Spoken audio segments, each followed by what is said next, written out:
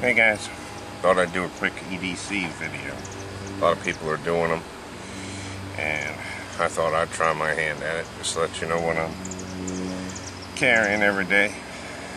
And one of the things, of course, is your handgun, and this happens to be a Glock 17. Glock 27. It is empty. No magazine. Fire in a safe position.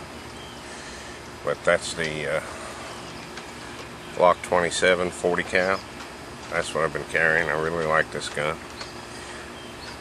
Got a nice caliber with the 40 round, and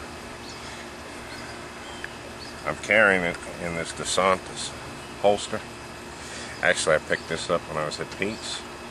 Don't let him know about it. He probably hasn't missed it yet, but it's really working out good for me.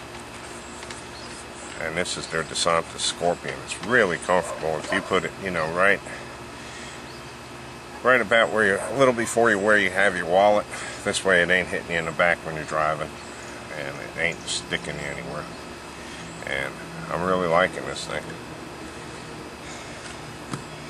Then sometimes I carry this. This is loaded. I'm not going to touch the trigger or hammer, but you guys that watch my videos have seen these before.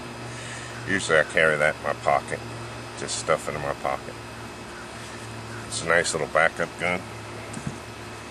I'm carrying the Federal 55 grain high shock jacketed hollow points.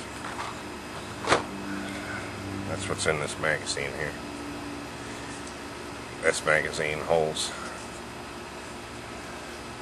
10 plus 1, so you got about 11 rounds.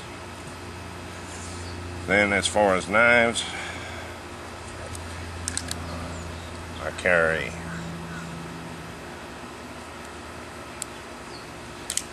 two of these. These are the SOG Flash 2s. The worst thing I hate about these knives, they're not expensive. They're in the $40 bracket, and I really like them. But one thing I don't like is a lot of times this lock will come down when you don't want it to. I need to either super glue it or get rid of it somehow. It really, I'll pull it out sometimes and try and open it, and it's locked down. You can't open it. I don't like that. I wish they'd stop that. They're putting them on, even putting locks on revolvers now. I can't stand it. Then these are my keys. Nothing special about them. And this is a slapjack. It's got a piece of lead in here. And I carry this in my car. I don't carry it on my person, but if I do have an altercation on the road or something, I have been known to put this in my back pocket. It's better than drawing a gun on somebody. You can keep it concealed, come up with it. And believe me, this thing would really hurt you. It's pretty powerful. And then I carry my breathing stick. That always goes with me. And basically, that's my everyday carry, except for my wallet. I carry that, of course, and my cell phone. But it's pretty comfortable. Especially with this new holster, it's really comfortable.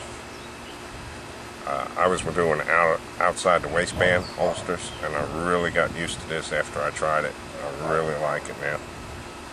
It's hard to see. It's really, really concealable. So, that gives you a little shot of what I carry every day. Thanks for watching, guys. I'll see you later.